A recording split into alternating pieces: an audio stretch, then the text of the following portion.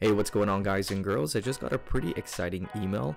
I was given access to the Notion AI waitlist, so now I can actually go ahead and play around with the AI that's been implemented into Notion. So I wanted to do a quick video to just go over the use cases and the types of content that you can generate with the new Notion AI writer, and I'll also be comparing the output quality that we get back from Notion AI compared to other popular AI language models such as chatgpt. So let's go ahead and take a look at Notion AI, run some commands and see the type of quality that we're able to get back. And also, if you would like to use any of the mentioned tools or softwares, I'll be leaving some links in the description below this video for some of my favorite AI tools and softwares. And also, the giveaway is still going on, so if you'd like to enter the giveaway, all you have to do is join my Discord, and each month you'll be entered for a new giveaway. Once you're accepted into the alpha access of the Notion AI writer, it's pretty easy to use the actual AI writer. All you have to do is hit the slash button and the commands for Notion will show up. So you will see the traditional commands that were available to Notion users, but you'll also be able to see some of the new AI assist features that are included. So right off the bat, you see the help me write feature, the blog post feature, and the brainstorm ideas.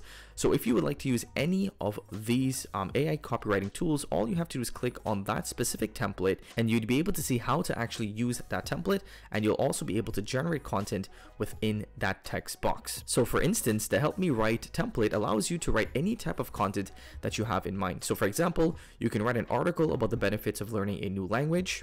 So for example, I asked the AI to write about the benefits of using a stand-up desk, and as you can see here, we got some benefits from the AI. So standing desks provide a range of health benefits including reducing neck and back pain. And again, if you wanted to access any of the other templates, just hit the slash icon, head over to more, and you'll be able to see the list of different templates and types of content you can generate using the Notion AI. So that's the help me write template. If you wanted the AI to continue writing from where it left off, you can hit the continue writing feature here, and as you can see, the AI will continue writing based upon the last output. And once the AI has generated that content, you can either keep it, try again, which means it will generate a new output, or you can discard that output. Below the continue writing template is the brainstorm template. So this is where you'd be able to brainstorm creative names or ideas for content in which you're trying to create.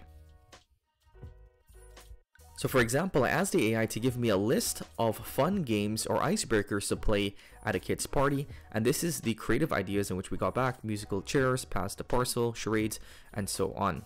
And if you wanted some more specific AI writing features, you can highlight that content, click on the AI assist button, and this is where you'll be able to improve your writing. You can fix any spelling and grammar errors. You can summarize that piece of content. You can actually translate also that piece of content into a different language. Right now, there's English, Korean, Chinese, Japanese, Spanish, Russian, Portuguese, German, Italian, Dutch, Indonesian, Tagalog, and Vietnamese. So that's a nice feature there if you wanted to go ahead and actually translate your content. You also have the option to explain this content. You can make it longer, you can make it shorter, you can find some action items, and you can also use simpler language. So we have a lot of different features here included, not just only to actually create your content, but also to improve your content in any other way that you like to do so. So in addition to having the AI generation tools that actually generate the content, you also have these specific AI tools that really allow you to customize and curate the best type of content. As I mentioned earlier, you can translate your content from English into a different supported language. So let's go ahead and actually give this a try and translate this sentence into German. And voila, it was that easy for us to translate our content from English into a different language. So if you want, you can actually go ahead and replace that content into the translated language, or you can replace it back to its original language. But that's a nice feature that's included in the Notion AI. In addition to being able to translate your content, you can improve your writing. So just go ahead and click improve writing. And as you can see, that content will be improved. You can also fix any spelling or grammar errors that may be in your content. And if you wanted to generate a completely new output, just hit the slash icon and you'd be able to see all of the templates and scenarios in which you can write using this AI. So for instance, let's say we wanted to write a blog post using the Notion AI writer. So again, we go ahead and select that template, and now we just need to describe to the AI what the blog post is going to be about. So I've asked the AI to write me a blog post about the benefits of a regular sleep schedule and the benefits of sleeping at the same time each day.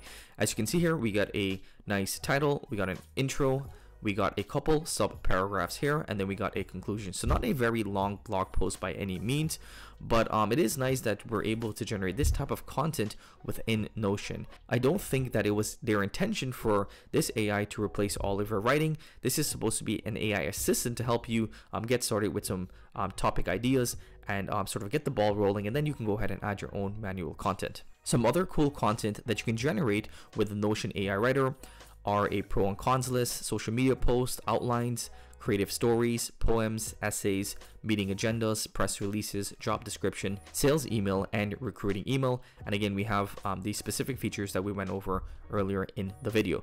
So as you can see, there's a wide variety of different types of content that you can generate using the Notion AI Writer. Personally, I believe that the Help Me Write, Continue Writing, and Brainstorming Ideas will be the most relevant and useful templates included in Notion AI, because you'll be able to brainstorm new ideas, and you can also continue writing from anywhere that you've left off in your content.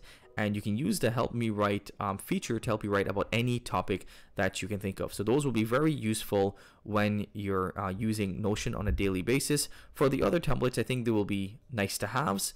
But if you have another like AI copywriter such as ChatGPT, Jasper AI, or Skillnut, then those AI copywriters are much more well tuned to give you the best types of output quality for, let's say, an essay or for specific short and long form copy.